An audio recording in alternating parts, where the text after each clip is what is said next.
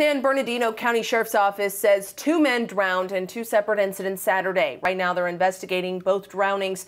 Deputies responding to a body floating in the Colorado River south of Abbey Casino around 11 Saturday morning found a man floating face down. His body was taken to the coroner's office.